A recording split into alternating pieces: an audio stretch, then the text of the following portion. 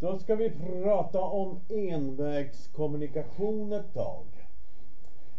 Envägskommunikation är ju då avsändaren, ibland kallas för sändare, skickar iväg information till en mottagare. Och mottagaren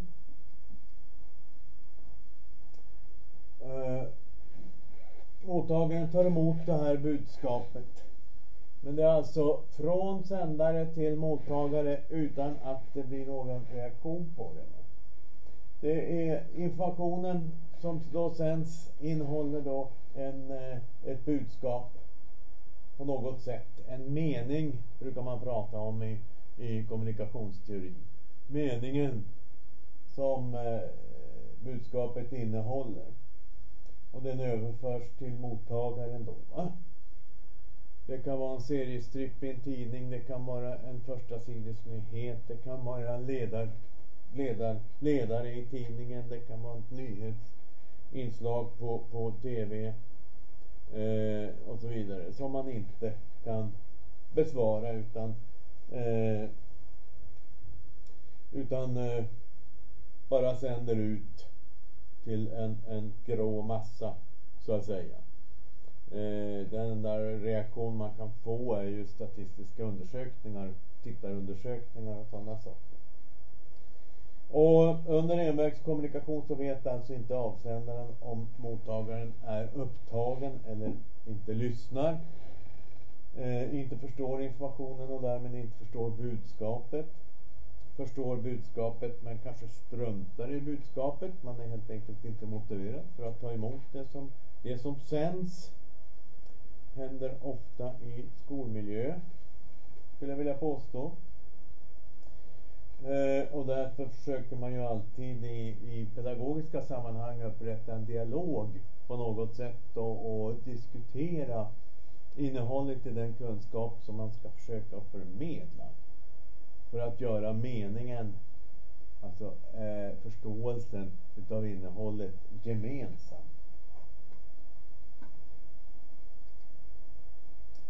Masskommunikation blir det då alltså. Avsändaren skickar ut ett budskap, ett meddelande som når många mottagare. Här kan vara ett nyhetsbrev via e-post, en tidning, en annons i en tidning, olika sorts reklam, tv, radio och så vidare. Masskommunikation, ett budskap, som förmedlas genom en avsändare och blir ett meddelande som då ett antal mottagare tar emot. Det kan vara miljoner mottagare där. Alla tar emot det på olika sätt och därför är budskapet tolkat till B2 där och B3 där och B4 där. Här är en modell över hur masskommunikation uppstår och påverkar oss. Man kan också i ett samtal exempelvis, så är det ju inte envägskommunikation utan då får man en feedback på något sätt. Man ser den man samtalar med, man ser hur han eller hon reagerar. Det kan vara stora känslosvall med gråt och aggression eller någonting sånt. Det kan vara bara små ryckningar i ansiktet eller någonting som visar att man reagerar på något sätt. Man får en feedback. Då går budskapet genom avsändaren som ett meddelande, en kod på något sätt. Då jag pratar till er så kodifierar jag ju alltihop på svenska. Därför att jag vet att ni bäst förstår svenska. Och det är det språket som jag kan också. Så meddelandet kodifieras som svenska till mottagarna, vilket är ni. Och ni tolkar budskapet till ett B2. För att kontrollera att B2 är riktigt så kanske ni frågar någonting. Vad menar du med det eller vad menar du med det? Och då får jag som avsändare en feedback i det här samtalet. Så att Därför behöver man en feedback. Feedback blir ju oftast på all kommunikation.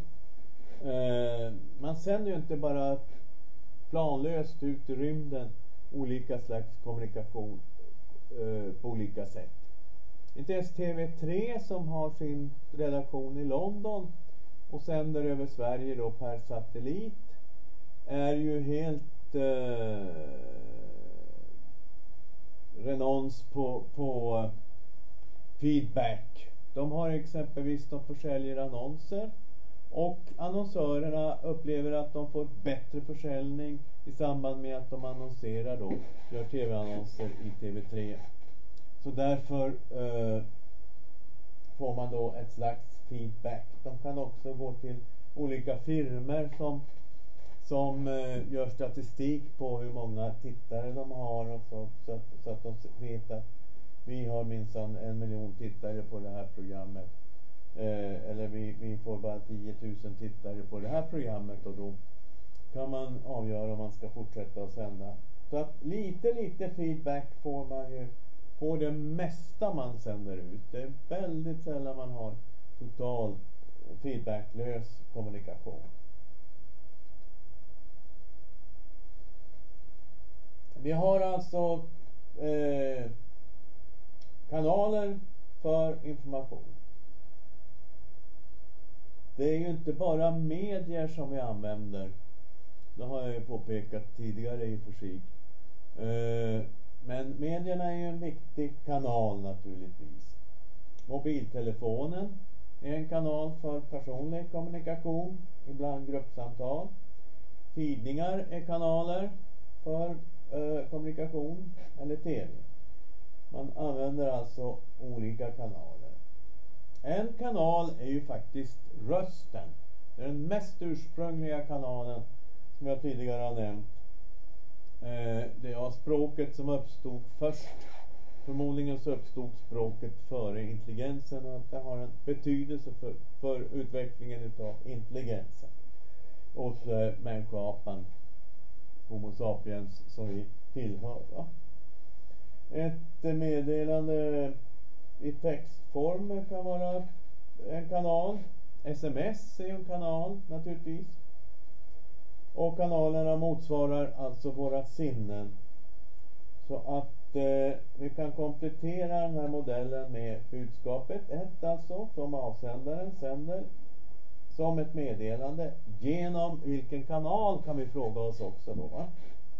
Och då når det mottagaren som ett samtal, som ett radioprogram, som ett SMS eller något dylikt. Ett Twitter eller tweet kanske heter. Tweet. Och man får då man tolkar då det och gör det till något eget, ett budskap 2 så att säga. Förståelsen utav budskapet 1 är då B2.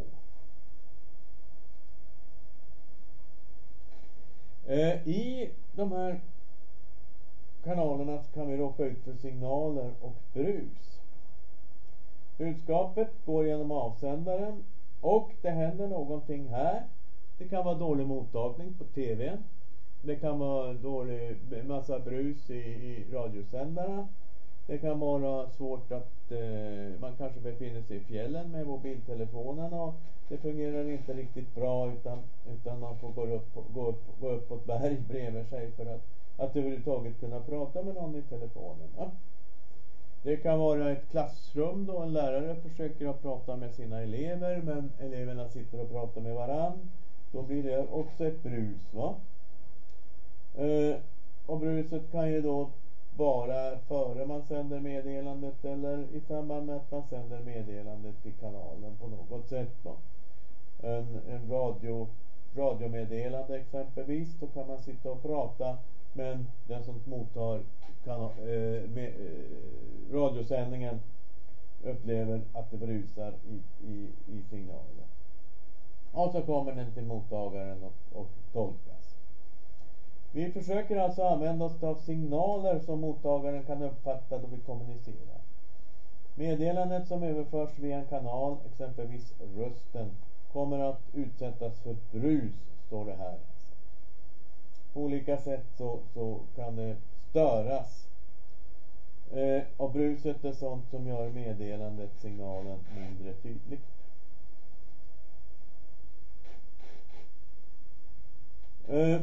Det var alltså vad vi behöver veta om mediateori.